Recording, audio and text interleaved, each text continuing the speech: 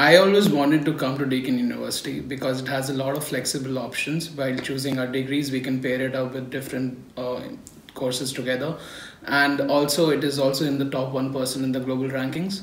So and also have a brilliant approach towards the digital industry and the way of delivering courses online, which is the cloud campus. Hence why I chose to come to Deakin.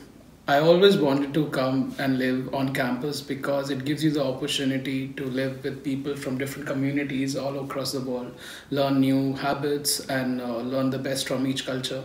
Also, because of its close proximity to campus, you can avail all the services offered by the university at ease, which is a great advantage if you're a master's student.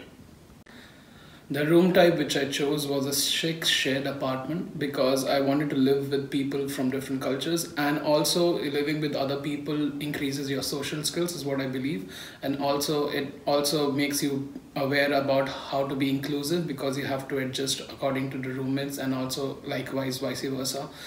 And other than that, the rooms in particular are very spacious. They are beautifully designed, and they have all of them have a great view, regardless of which building you're staying. So that's the best room which I could have opted for. The best way for me, I feel, to meet people is what I did was the first day when I came here, I went to the recreational area. That is where a lot of people hang out. And if you're a sports person, if you play table tennis, or even if you play pool or want to game at the arcades, or you'll find all sorts of people over there. So that's why I went to the recreation area, and that's where you should go if you want to meet people. Other than that, you can join the events, and also be sure to attend the family meetings organized by your residential leaders, because it's a great way to meet your residents from the same floor.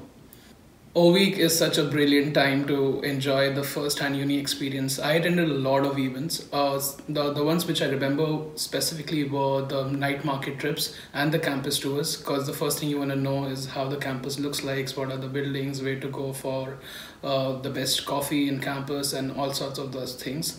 So I attended a lot of campus tours, and also the night market trips and the moonlight cinema, which is amazing because you watch movies together and popcorn. Why not? I like to read non-fictional books, especially self-help books, which kind of broaden your mental horizons and improve your personality in general. Other than that, I do play table tennis, I do watch movies with friends, I do hang out with friends, and I do head out in the city, yes, because it's a beautiful city, especially to see the graffiti artwork and the tropical beaches. It's a new thing every day in Melbourne. It's a new adventure every day. So yeah, I love to cook, but it has kind of evolved into a hobby over the past year, because I was not like this. But over here you have to cook your own food because you want to save money. You can't have Uber Eats every day. And yes, we can get our traditional ingredients because it's such a big community presence in Melbourne. So you have, like for example, I'm from India, so you have Indian supermarkets, and also those ingredients are available in all Aussie supermarkets like Coles and Woolies. So it's a piece of cake to get your ingredients. One of the best things about the Burwood campus is that it has one of the largest on-campus communities living across all the campuses, which includes Warrnambool, Waterfront, and Geelong, all one other campuses. But I like that it has such a close proximity to the city, which is the CBD, so you can go for occasional trips whenever you want. It doesn't take a lot of time, and helps a lot to take off that huge study load sometimes, which you can have as a master's student.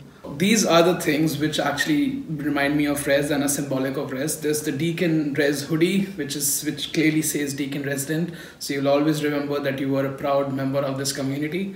There's the table tennis racket, because I think one of the best places to hang out in Res is a recreation room. I've spent some amazing memories down there, and that is why this is very symbolic of Res.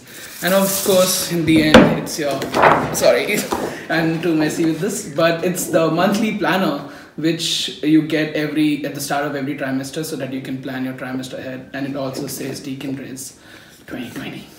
So yeah, these are the three things which make me always remember about Res.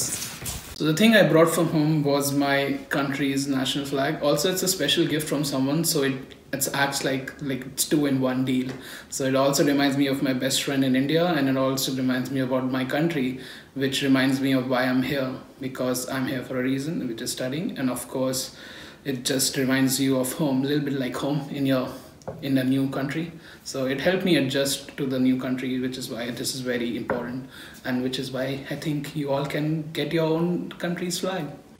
One piece of advice which I'll give to future resis: try to be involved with everything which you can be involved with, as far as it related to leadership opportunities or events or workshops. Try to avoid being in your comfort zone, because I know it's a comfortable place, but nothing ever grows there. You need to, because you've spent so much coming into this country, you need to grow as a person as well. And the best advice which I can personally speaking, which I can give, is that get involved with anything, any leadership role or any opportunity which you get at uni, because it's living on campus, you have that edge to you, so you can like take best advantage out of it. And as a wise man once said, opportunities are actually closer than you think.